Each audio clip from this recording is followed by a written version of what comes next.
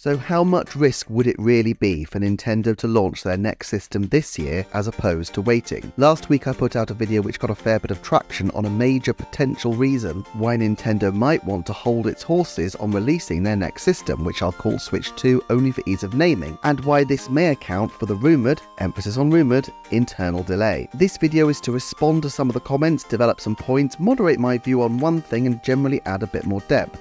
My original video is linked at the top, so if you haven't seen that, I suggest you go and watch it to get the full context of this one. However, for a fast food summary, my view is that the yen is currently weak but likely to strengthen within the next 12 months, and this creates multiple difficulties for Nintendo. Now, one comment I've commonly seen is, would Nintendo not use hedging and other strategies to minimize their exposure to the turbulence of the exchange rate market? And of course the answer is yes, they would and demonstrably do, as a look through their annual reports does show. However, it's worth noting that in the company's lists of risks every year, they still identify currency risk as the #1 threat to the business and have done for years. They state, Nintendo distributes its products globally, with overseas sales accounting for more than 70% of its total sales, and the majority of monetary transactions are made in local currencies. In addition, the company holds a substantial amount of assets in foreign currencies. Fluctuations in foreign exchange rates have a strong influence, not only when accounts in foreign currencies are converted to yen-denominated assets, but also when they are re-evaluated for financial reporting purposes. Therefore, if there are significant fluctuations in foreign exchange rates, Nintendo's financial position, operating results, and cash flows could be adversely affected.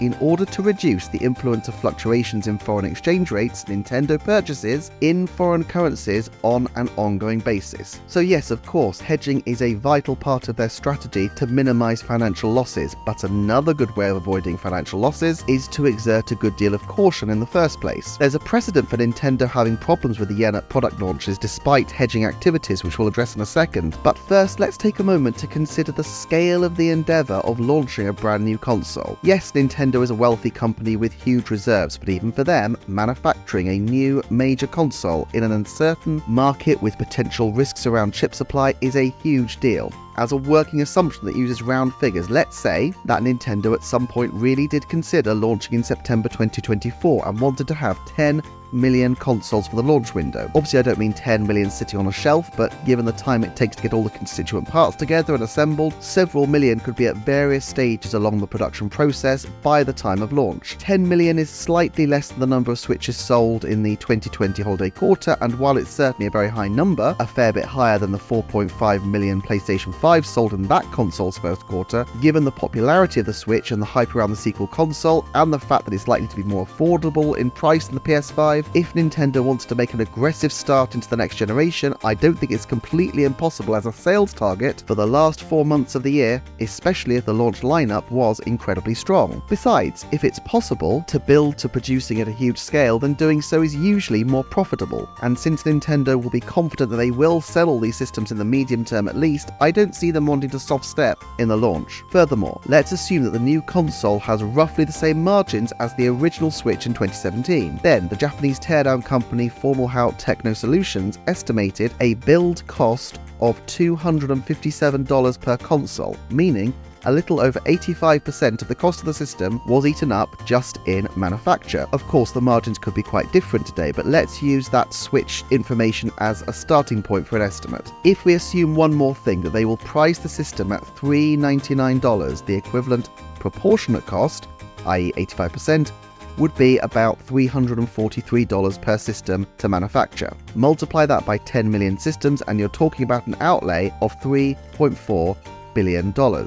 That's more than a quarter of the company's entire annual turnover, and that's before you talk advertising, storage, transport, security, and more. If you're an innately cautious, consensual Japanese company, this is not a small outlay to commit to. Heck, for any business, that's a huge choice to make. What about from the sales side? One correction I should make to the original video is that there is precedent for Nintendo selling games at a loss. In fact, there's an example in relatively recent memory that might engender even more caution among the members of the Nintendo board. Both the 3DS, following its price drop, and the Wii U were initially sold sold at a loss. In October 2012, Satoru Iwata explained the situation with both consoles, and his statement is worth examining closely as evidently Nintendo will be looking back on this experience as they plan their next move. He said, "During the second quarter of this fiscal term, we have successfully eliminated the situation that we sell the Nintendo 3DS hardware below cost, which was the main reason our corporate profits fell in the last term. However, as we are in the phase of concentrating our development resources on software for the Nintendo 3DS system, which is still in an earlier stage of penetration than that of the Nintendo DS, and we have not yet launched the Wii U system, it is difficult to increase the total sales of software, which is generally profitable. In addition to the yen's continuous appreciation, the Wii U hardware will have a negative impact on Nintendo's profits early after the launch, because rather than determining a price based on its manufacturing cost, we selected one that consumers would consider to be reasonable. In this first half of the term before the launch of Wii U, we were not able to make a profit on software for the system, while we had to book a loss on the hardware, which is currently in production and will be sold below cost. Our loss has therefore widened during the second quarter in spite of bringing the Nintendo 3DS hardware back to profitability. Although we expect our financial performance to be revitalized under these circumstances, unfortunately we cannot say that we will achieve Nintendo-like profits within this fiscal year." A few things to unpick in this. Firstly, and most obviously, this was another example of the strengthening yen causing a headache for the company. But I'm more interested that in many ways their strategy with the Wii U was the relatively un-Nintendo-like approach of using the machine as a loss leader for their games. My baseline assumption was that they would not want to sell their hardware at a loss, but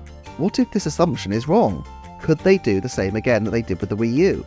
Although it seems unlikely that Nintendo would voluntarily slash their profits on a major console, and unlikelier still that they would look to emulate the launch of a notorious financial flop like the Wii U, there are still reasons they might believe that doing so will be prudent, from the cost of chips rendering the parts more expensive to the need to make the system a mass market proposition, especially in a time of economic uncertainty. They were confident that their games lineup in 2012 would cover them, and that confidence was probably unfounded. Granted, New Super Mario Bros. U sold relatively well for Wii U and ended up as its third biggest selling title, with Nintendo Land as the fourth biggest selling title, but there wasn't really a deep bench of Wii U games for the first year. But there's still every reason to think the lineup will be a lot healthier for the first year of the new system, as they try to repeat the Switch formula of having a consistent pace of heavy-hitting titles across the first calendar year. In particular, looking at the stratospheric sales of Mario Kart 8 Deluxe, they might assume that having a new Mario Kart game at launch would spark similarly titanic and equally long-lived sales. If it were priced at $70 and had the potential for further sales still through DLC later in the console life and the potential to push people into the online service, the idea of having the console as a loss leader might seem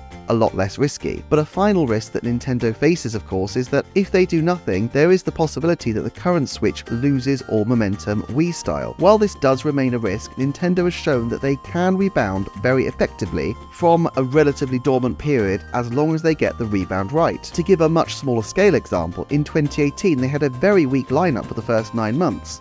If you take out the remakes and ports, they just had Kirby Star Allies, Mario Tennis Aces, and Nintendo Labo to represent original first-party games for the first 9 months of the year. Then they bounced back in the holiday quarter with Super Mario Party, Pokemon Let's Go, and of course Super Smash Bros. Ultimate. We also saw similar resilience with 3DS, which did have a faltering launch, but ended up still being a reasonably successful system for the company. Plus, the Switch's decline hasn't, so far at least, been anything like as precipitous as the Wii, which wasn't even selling 1 million a quarter through the first 9 months of 2012, and Nintendo does have options to stimulate demand further by reviewing its pricing. However, one thing I think I'd like to row back on a little bit from the last video is the likelihood of a price cut. At least not a formal price cut like Nintendo selects, as opposed to a slightly higher cadence of one-off game sales, or bundling extra games in with the console while keeping it at the same sticker price. As numerous people wisely pointed out in the comments to my previous video, Nintendo have reached a stage where their games are associated with a level of value, and so, while in some respects,